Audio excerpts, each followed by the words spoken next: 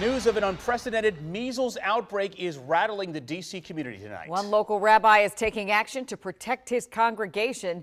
Inez de la Quintara has the story. It's so against what we believe as Jews. It's just, it's a little bit heartbreaking. The news sending shockwaves through the Orthodox Jewish community in D.C. People are genuinely worried. 285 cases of measles confirmed in Brooklyn's ultra-orthodox areas.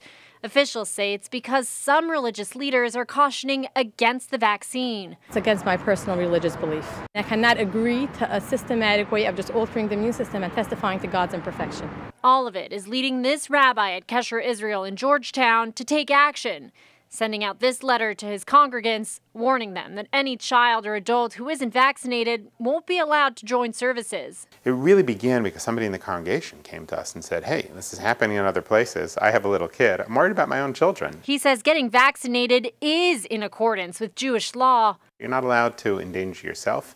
You're not allowed to endanger others. Now, the first confirmed case of measles in Maryland was reported last Tuesday in Pikesville, and for many here, that hits a little too close to home. And they come downtown for vacation to Washington, and they want a place to pray. And so thousands of them come every year to Kesher Israel.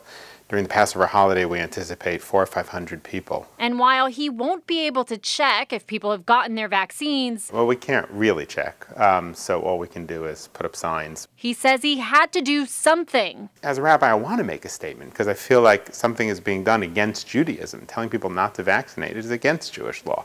Fulfilling his role as rabbi to guide his congregants in the right direction. In Washington, Inez de la Quintara, WUSA 9. The rabbi says other synagogues in the DMV and around the country may soon follow suit to protect their congregations.